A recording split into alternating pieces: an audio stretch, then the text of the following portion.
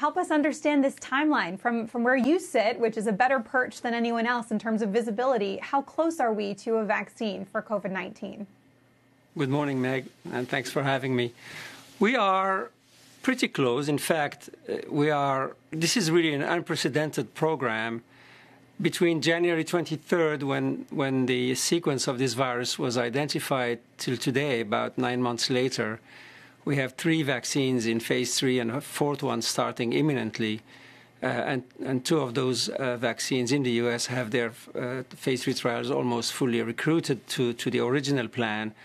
And really, the readout of this phase 3 trial is 50% of the answer to the question. When we read out efficacy, that is going to happen somewhere between October and December, January.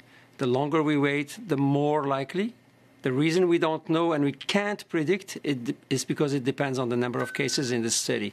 The other 50% of what's really important to define when the vaccine will be available is actually manufacturing and availability of vaccine doses. That's also progressing very well. We're investing in a large number, up to 25 different manufacturing facilities in the U.S. to help manufacture the 6 vaccines that we are supporting. And we already are stockpiling small amounts of vaccine doses that will become readily available in November and in December. And if approval is granted around that time or authorization, we may be able, for instance, to immunize the most susceptible populations in the U.S. By December of 2020, most of the elderly population and first-line workers in January of 2021, and the rest of the U.S. population progressively in the month of February, March, and April.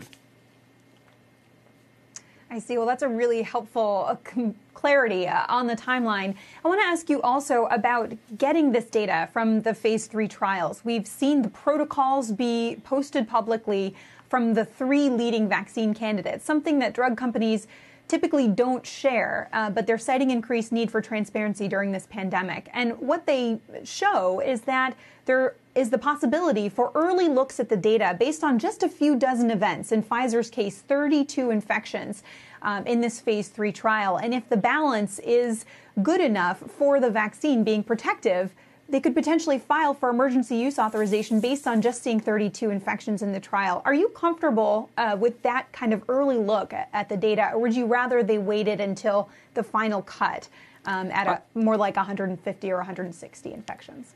So it really depends. What you need to understand with those numbers is that they're defined by mathematics and statistics.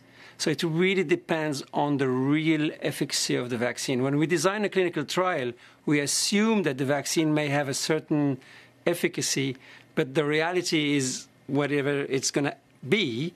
And if the vaccine efficacy is somewhat, I'm going to call it moderate, 60% or something like that, we may need to have a reasonably large number of cases because under those circumstances, for instance, you'll have 100 cases in the placebo group and 40 cases in the vaccine group, and that's 60% efficacy.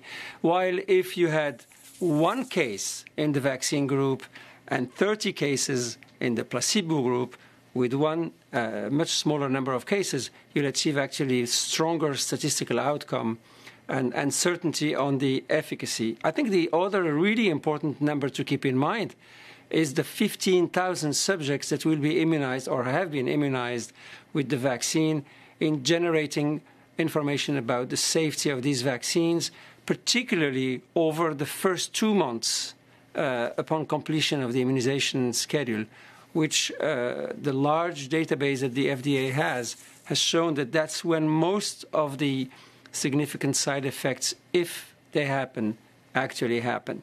Of course, by definition, because of the pandemic, if these vaccines are highly effective, they will be introduced with a shorter observation time on safety than usual.